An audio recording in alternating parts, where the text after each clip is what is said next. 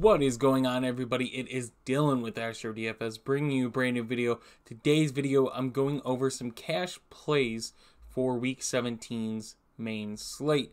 So these are guys that you want to target in your 50-50, your double ups, and your head-to-head matchups. It's not saying that these guys are projected to be the highest projected scorers, but just more of the higher projected owners. So if you're doing a double up, this is where the field is going to be on majority of these players. Some may back out, some may go for it, but overall, this is just, in my opinion, where the ownership is going to be at and some of the plays that I like with it. So Patrick Mahomes, yes, at 8,500, it is expensive. They are playing Denver's defense, but you have to remember the Kansas City offense is something different. I think Patrick Mahomes at 8,500 is playable. He's pretty much one of the, if you go and look at his numbers, one of the safest quarterbacks to play. Now, he might not get you, 20 plus points, but a majority of the time he does. And when he does pop off, even against Denver in Week 14, who he's playing now. And that was at Denver. They're home this time. Gets you 25 points. He is a safer play, some quarterback that you will not get under 10 points from. Next is Justin Fields at 7,900. Going against Detroit, you saw what he did against Detroit the last time on DraftKings. It was over 40 DraftKings points against Detroit here. Another high total. Bears underdogs by 6 points. Some injuries to the Bears wide receivers, but they are expected to play. Nonetheless, his rushing upside is crazy. Justin Fields is trying to go for a record in the rushing department.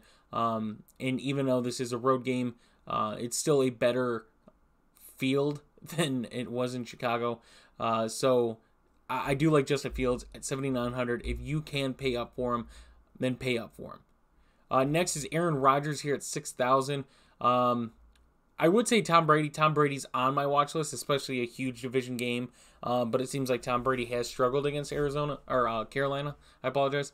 But Aaron Rodgers here at 6,000 against Minnesota. This is a game that means a lot as well. Division game here. Aaron Rodgers has not popped off fantasy-wise, but with how Minnesota's offense can be very momentum-based, and we've seen them score 20, sometimes even 30 points a game, their defense also allows a lot. It seems like that team is very momentum-based. When they're hot, they are hot, and when they're cold, their whole team is cold. But this is a game where the Packers have to win in order to make the playoffs, so they're going to be, in my opinion, playing very tough. If Minnesota's offense is able to kind of get past Green Bay's defense, which has been pretty good lately, Green Bay will have to throw the ball. We haven't seen them be that efficient through the air this year. It's just a lot of miscommunication, a lot of not being on the same page, just lack of chemistry, all that stuff combined. But 6,000, Aaron Rodgers, I do really like him this week. Daniel Jones is another play yet again. Daniel Jones keeps ending up as a play for me somehow, some way.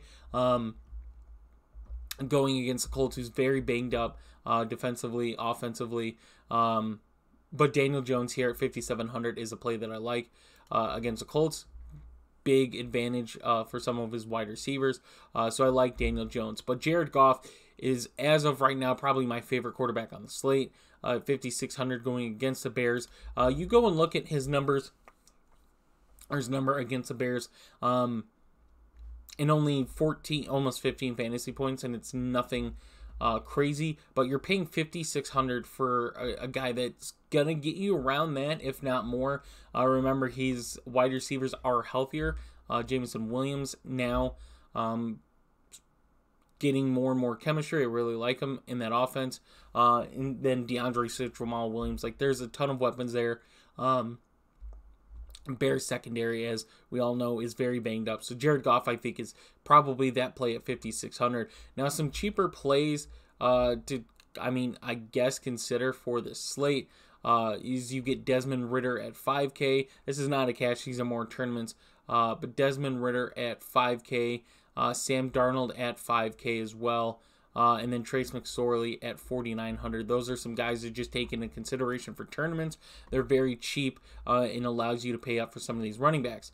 Like Christian McCaffrey, who I think is a another play that's a very safer play, and that's what you get for paying up $9,000 for him, $8,500 for Mahomes. One of the best matchups for a running back this week is playing against Vegas. There's still a shot for them to make the playoffs. We don't know what we're going to get out of Stidham, but we know of how lackluster the Vegas team has been, especially in the second half. No matter what they do in the first half, they usually blow the lead in the second half. Christian McCaffrey obviously being one of the vocal points in that offense, especially with Deebo Samuel out, that makes a guy like Christian McCaffrey that much more likable. We've seen George Kittle kind of explode the last few weeks, getting some of the long touchdowns, even Brandon Ayuk getting involved, but Christian McCaffrey at 9,000 is one of the guys I like, as well as Saquon Barkley against Colts. I mentioned Yannick Ngakoue is out, so that is a huge loss for the Colts.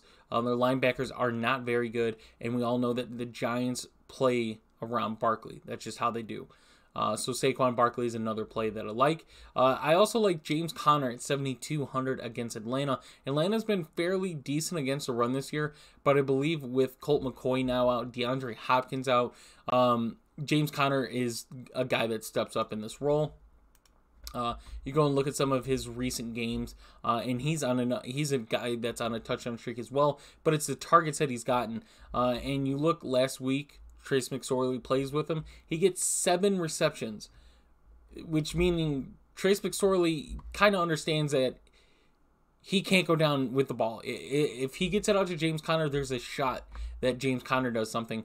But McSorley can't get sacked and turn the ball over, which he ended up doing. But James Conner at 7,200, I really like in this. Arizona, I think, is like 6-point underdogs now. I think it actually went up, so they might be 6.5, almost 7. But James Conner at 7,200, I really like that. So we keep going down and looking for more opportunities. Dalvin Cook is a name at 7,000. I think is very opportunist in this game against Green Bay. Green Bay hasn't been the greatest against the run. They've cleaned it up a little bit, but I still think overall just very poor against the run. Travis Etienne, though, 6,400 is a cash play I really like for obvious reasons. He's going against the worst rush defense in the league, gives up the most rushing yards. And the reason they give up the most rushing yards is because they've just turned the ball over. They've been losing, so teams run the ball. That's obvious. But the Texans have been able to kind of pace teams lately. We saw them give a run for the money for Dallas and both Kansas City. Travis Etienne at 6,400. You can go back and look at his Week 5 matchup against the Texans, and that's kind of the first game where he pops off. Averaging 7.1 yards, 5 targets, 43 yards. Didn't get a touchdown there, but since that game, his numbers went up. He's been in a slight decline lately. But I think this is a game where he bounces back. At 6,400, it's kind of a great value. Cam Akers at 6,100 against the Chargers. Obviously, Joey Bosa being back kind of hurts my liking for Cam Akers, but I think overall he's taken over that running back position at 6,100 and is a good play for that. We continue to go down. There's some names up here. But I think the value play that comes out is, one, you get the 2 Detroit running backs, Jamal Williams, DeAndre Swift, 5,300, 5,000. We know how bad the Bears secondary is, but the rush defense is just as bad. That defense is just bad. They're missing their key guys that they need to be somewhat competitive, and there's not a lot there left defensively. So DeAndre Swift, Jamal Williams, you could take a shot 50-50, and I'm okay with either one in your lineup. But Brian Robinson Jr. at 5,200 against Cleveland. Cleveland has been very bad against the run, allowing a lot of points to running backs this season. And you go, why is Brian Robinson Jr. a play? Antonio Gibson's out, which means it's Brian Robinson now. And we go and look and see who Washington has to back up Brian Robinson. And you get... I think it's Jonathan Williams. Yeah. Sorry about that. But Jonathan Williams, I think Jonathan Williams will be involved. Don't get me wrong. At 4,000, I think he does get involved. It won't be just Robinson getting all of the work. But at 5,200, which is a very cheap for a running back that's expected to get a lot of good volume, 5,200, Brian Robinson Jr. is a play. And that's pretty much it for running backs as far as cash. Wide receiver, obviously, Justin Jefferson against Green Bay. Another guy that, with some of the values that we have this week, you're able to afford these guys. Jared Goff, you're only paying $5,600 for. Brian Robinson, you're paying $5,200 for. And then there's values at wide receiver and tight end. So Justin Jefferson at $9,500, yes, I'm playing him. I'm not taking a chance on Tyreek Hill without Tua, Devontae Adams without Derek Carr. Even though Stidham could be more beneficial for Adams, I'm just not going to take that risk. But Amon-Ra at $7,800. Amon-Ra is just putting up numbers. He's getting volume. We go back and look at week 10 against Chicago. 10 receptions, 119 yards. Doesn't get a touchdown, but gets you 25 fantasy points. So that's something huge in a game like this. A very good matchup. Remember, the Bears secondaries banged up more than they were in their first matchup. 7,800. Amon-Ra St. Brown is that play for me. Keenan Allen against the Rams. Obviously, Jalen Ramsey is going to be there and cover Keenan Allen every now and then, but you got to remember Mike Williams is there too and is just as good as Keenan Allen. Just Keenan Allen's a very good route runner. Mike Williams is just a guy that demands the ball. And I don't mean demand like, he's fighting the quarterback, Justin Herbert, to get the ball. I mean, he is the guy that will get up over a corner, his height, and get the ball. He will catch those. So I do like Keenan Allen at his price at $7,000. I do like Chris Godwin, though, at $6,800. I think paying down $200 more for a better matchup. Carolina's secondary is now banged up. They're missing their best corner. But at $6,800, Chris Godwin is probably one of my more favorite plays at the wide receiver position this week. Another name, we get Brandon Ayuk here at $6,300. Vegas' secondary has been okay. I don't think they're anything to be scared of, though. And we've seen kind of Brandon Ayuk have his up and down games. This is a game where if Vegas needs to win, so they're going to be fighting. And if they are able to, Brandon Ayuk without Deebo Samuel is a play that I like. Obviously, we mentioned George Kittle's gotten volume and getting some pretty good touchdowns. But I still like Brandon Ayuk there. Christian Kirk is another play for me at $6K against Houston. Houston also banged up in the secondary, so a very good matchup for Christian Kirk as well. We continue to go down. Garrett Wilson at $5,500 against Seattle. Mike White and Garrett Wilson are just a combo to have. It's a really good combo. So Garrett Wilson, another good play for me. Seattle's secondaries they've kind of fallen off from how they originally started of looking very good, and their offense was just able to put points up. But Garrett Wilson, $5,500 with Mike White, yes.